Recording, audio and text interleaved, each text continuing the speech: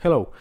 Last week I showed you how to use this 80 by 160 pixels IPS display, and today I have even better 240 by 240 display.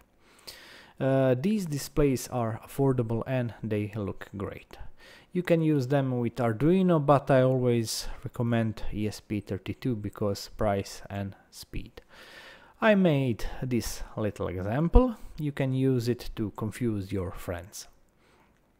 This is of course simple animation, but maybe someone will really think that you installed Windows XP to this board. Of course, blue screen of that is always near.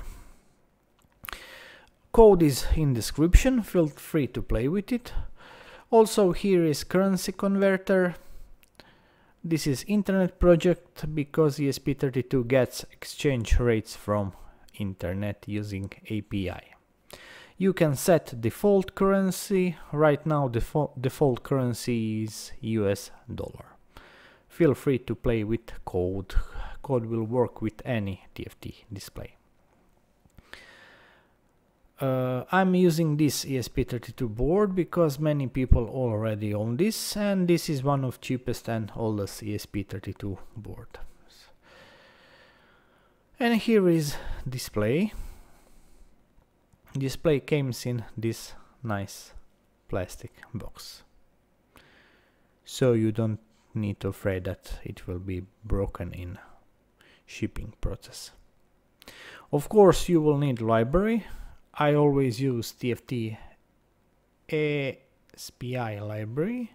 It is very easy to install. You can find it in Library Manager. As you can see, library is very easy to install, but still we will need to make modification because this library supports lots of board. Also we will need to adjust pins because we don't want that our project looks messy. Okay, library is okay. We installed our library and now we need to make some modification in library files. So you will go to your Arduino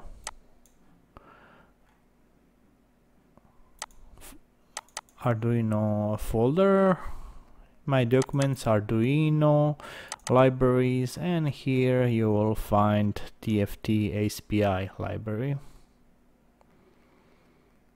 Here it is.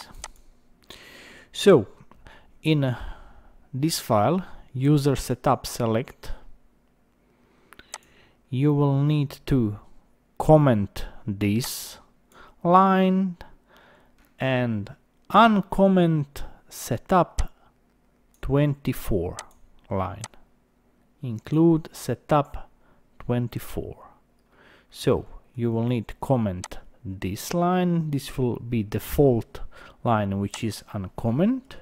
You will comment it and uncomment user setup 24. Of course you will need to save it.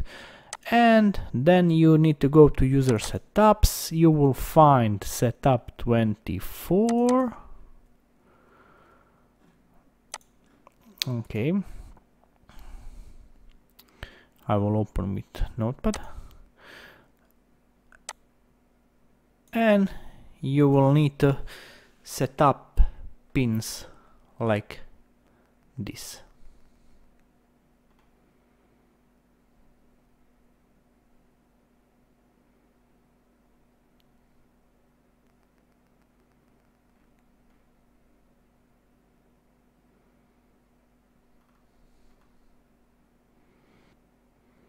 So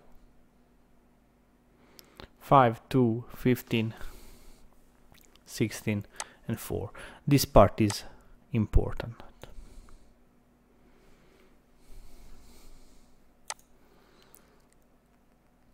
Check description. I will probably post this file there so you can just download it